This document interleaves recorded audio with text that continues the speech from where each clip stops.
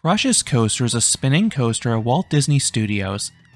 This ride takes the familiar Maurer SC2000 model and places it indoors with music and lighting effects, making the experience more disorienting. It is a fun ride, but be prepared to wait. This routinely is the longest wait at the entire Disneyland Paris Resort. Is it worth the lengthy queues? Find out in this review of Crush's Coaster. Walt Disney Studios opened back in 2002 as the second theme park at Disneyland Paris. This park was infamously rushed and open to negative reviews. Guests and Disney executives alike criticized the park's appearance and lack of attractions. The first expansion occurred in 2007 with Toon Studios. This included 2 new rides, most notably Crush's Coaster. While this technically was a custom Maurer spinning coaster, the main layout was an off-the-shelf clone. This was a cost and time-saving measure. Crush's Coaster's main layout is identical to the SC2000 coasters. Notable examples of these include Spider at Lagoon and Whirlwind at Seabreeze. This layout was designed for small to medium-sized parks. It had a small footprint, modest budget, and limited capacity. Even at the smaller parks, this ride routinely is the longest wait at the respective parks. For example, it is not uncommon for Undertow at Santa Cruz Beach Boardwalk to get hour waits and weekends.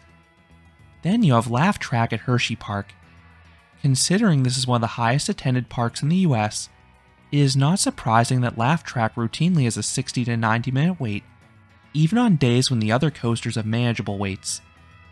The capacity issue is further exacerbated at Walt Disney Studios with Crush's Coaster. You have high attendance like Hershey Park, but you have far less rides to soak up the crowds, so the line routinely is 1 to 2 hours in length, and this is not a queue you want to get stuck in. A majority of the line is a sea of switchbacks devoid of theming, and it moves at a snail's pace. Each car holds just 4 riders. Pairs of riders sit back to back. I believe the coaster can run up to 10 or so trains, but it just cannot handle the demand. There is a continuously moving load platform to help the ride hit its theoretical capacity at least, but it is just so much lower than your typical Disney coaster. So how can you avoid the waits? The 4 best methods are early entry, single rider line, premier access, and hopping in line right before close. Early entry is an awesome perk included with the on-site hotels. You can get into Walt Disney Studios an hour early, and Crush's Coaster is one of the available rides. Most visitors know about this ride's lengthy queues, and they'll head there first, so it often is an hour wait for much of early entry. The key is to be one of the first people in the park. Most people seem to arrive at the front entrance exactly at the start of early entry. You want to arrive 15 to 20 minutes early so you're at the front of the pack. This should give you a short wait on Crush's Coaster. Now, because of early entry, regular park guests cannot head here right at open unless they want a lengthy wait. All of the hotel guests will already be there. The second way to get on faster is the single rider line. Typically the wait will be shorter than the standby queue, but it will still take a decent chunk of time. There is a wait time board specifically for the single rider line, but it cannot update fast enough to reflect fluctuations in the single rider queue. A family of 4 can influence the wait by 10 minutes alone. So my best advice is to hop in line and visually confirm what the wait looks to be. On average, it takes about 1 to 2 minutes per person. It is a function of how many groups of 3 come through the main line. So if you see 20 people ahead of you, it will probably take about a half hour. The third way to get on quickly is Premier Access. This is a paid skip-the-line service. Premier Access Ultimate allows you to bypass the wait for all eligible rides at the resort once per day. You can enter the queue anytime you'd like. This costs you 100 to 200 euros per person depending on the day, so it's definitely a hefty cost. Alternatively, you can purchase Premier Access 1, which is a single pass for a specific ride. You book a 1-hour return window. Crush's Coaster specifically costs 13 to 18 euros per person, depending on the day. I would strongly consider this approach if you don't have early entry and you want to keep your group together. The final way to bypass the wait is to hop in line right before park close. Disney tends to overestimate wait times right before closing, and there will also be no more Premier Access guests, meaning the standby queue should move a bit faster. While the line will still be shorter than it was earlier in the day, you may still have to wait a bit. I recommend this approach if you don't have a park hopper ticket. This is because you are not sacrificing additional park time doing this. However, if you have a park hopper ticket, know that you are giving up some time at Disneyland Paris because that park is typically open later than Walt Disney Studios. With all the capacity stuff out of the way, let's talk about the actual experience. The ride's appearance is a mixed bag. The show building looks kind of weird. Part of it is designed to look like a sky blue warehouse. Then you have a mural of Crush with a different shade of blue. Then the base of the building has some rock work, which I think looks fantastic. I really wish this had been used for the entire building. The ride's entrance looks cool. It looks like a beach shack. You have a nice sign with some seagulls next to it. Then there's a pole with a spinning ride vehicle that's a really nice touch. I already mentioned a majority of the queue is downright awful to look at, but the final part indoors looks awesome. It is themed to Sydney Harbor. You have some atmospheric lighting and a nice mural on the wall. Then the operator's panel is themed to look like a snack shack, and you have some animatronic seagulls at the top who periodically yell, "Mine, mine, mine, mine, mine, mine, mine, mine, mine." Last but not least, the ride's vehicles look great as well. They look like turtle shells. When it's your time to board, you can either sit facing forwards or backwards. While you will spin for the main layout, this will impact a few things earlier in the ride. If you can only ride this once, I think the visuals are slightly better going forwards during the first part, but it doesn't really matter for the rest of the ride because you'll be spinning anyway. The cars are identical to the other Maurer spinners.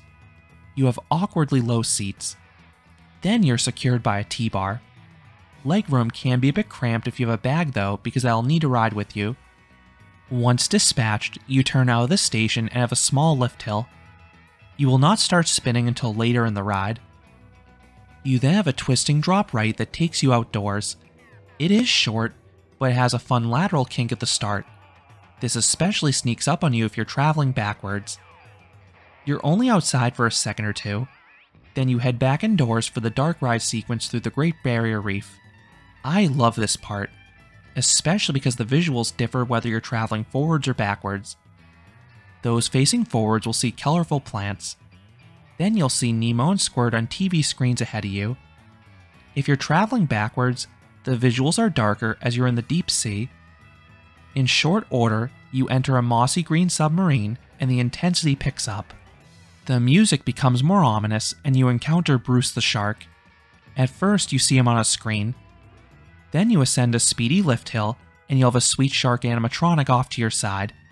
It is blocked by the subwalls, so it's a nice jump scare when you finally reach it. Once you reach the top of the lift hill, you enter the area with the main layout. Before talking about the ride elements, I want to talk about the overall atmosphere. The theme is that you enter the East Australian Current, or EAC, and are being pulled along. That's a good premise for a coaster. The main room is very dark. You just have some basic lighting effects. While the visuals are not as strong as your average Disney coaster, I think it works in this case. It's like Space Mountain in my opinion how the dark helps the ride. This ride spins randomly and at a good clip, so it would be difficult to take in any set pieces or screens. There's no guarantee you'd be looking at them, and even if you were, you'd spin right past them. The dark environment makes the experience more disorienting and chaotic, as you cannot tell where you're going. And this is paired with a high-octane soundtrack that'll get your juices flowing. The elements from this point are identical to the other SC2000 coasters, which is why I'm going to show the outdoor models I've ridden to better illustrate what happens. The lift hill is 51 feet or 16 meters in height. Once you reach the top, your vehicle unlocks and you'll start to rotate slowly. The spinning will intensify a bit later in the ride. You start with a slow hairpin turn and a straightaway. Because you're in the darkness on Crush's coaster, it builds suspense for the first drop. This is a large swooping drop. It has a great zip to it. And if you take it backwards, you get a bit of a free fall effect as you're pulled downwards. You then twist upwards into the first mid-course brake run. From this point forwards, you spin at a consistent rate until the very end. This is especially true if you're lucky enough to get an off-balanced vehicle. The cars will be fully loaded for capacity purposes, but this can be done by putting 2 kids on one side and 2 adults on the other. The hairpin turn into the mid-course brake run delivers a solid lateral jolt. Then the brakes themselves will slow the car a tad, but I don't mind because it seems to initiate a better spin. You then have a curved drop downwards. It is not nearly as wild as the first drop, as it mostly rebuilds speed. You then have a really cool horseshoe turn. This is a 90-degree turn that's ultra disorienting in the darkness, and it sort of feels like you're inverting. Then you curve upwards into another mid-course brake run. You're not slowed down here. You then have a graceful turn, followed by a slalom section. The S-bends have some light side-to-side motion, and the whole bit messes with your sense of direction because you're spinning throughout them. You then pass through another mid-course brake run, and then you have a downwards helix. The end of this has some mild positive Gs, and it can be pretty dizzying with a good spin. You then jump upwards into the last mid-course. You will be slowed a bit, but seem to increase the rate of spin. You then have one last bank drop, and then you hop up into the final brakes. These Maurer spinners are notorious for violently slamming the car back into place in the final brake run. It is a moment I always dread on these coasters. Fortunately, this has been toned down a bit on Crush's coaster. It's still jolty, don't get me wrong, but the slam is gentler. You then return to the station, ending the experience. This layout typically has 1,400 feet or 425 meters of track, but this one has more length to it because of the dark ride sequence at the start. In terms of pacing, Crush's coaster is quite good. You have the slow build on the dark ride bit at the start, then the main coaster sequence is action-packed between the spinning and setting. Then this ride is fairly smooth. Some of the transitions are a little jumpy, but it's perfectly tolerable for me. So what would I rate Crush's coaster? Ignoring capacity, this ride is a 7 out of 10. It is a lot of fun. SC2000s are solid layouts, especially if they're minimally braked and spin well. This one does both those things, and the sense of speed and disorientation is boosted by the indoor environment. The lighting and music during the main ride work well for me. Then you have some solid theming in the dark ride sequence at the start. But you have to talk about this ride's capacity. It is a major issue. The reality is that you'll likely encounter a long wait for this ride. Disney really should have built a ride with a higher throughput. Is it worth a 1.5 to 2 hour wait? No. But this coaster is well worth experiencing if you can get on it faster using one of the methods I shared earlier, whether it be early entry, single rider, or premier access. So those are my thoughts on Crush's coaster at Walt Disney Studios. What are your thoughts about this coaster, whether it be the on-ride experience or wait times? Let me know down in the comments. If you enjoyed this review, I would appreciate it if you gave this video a like, and you consider subscribing, because there'll be a lot more roller coaster amusement park videos here at Canopy Coaster. Thanks for watching.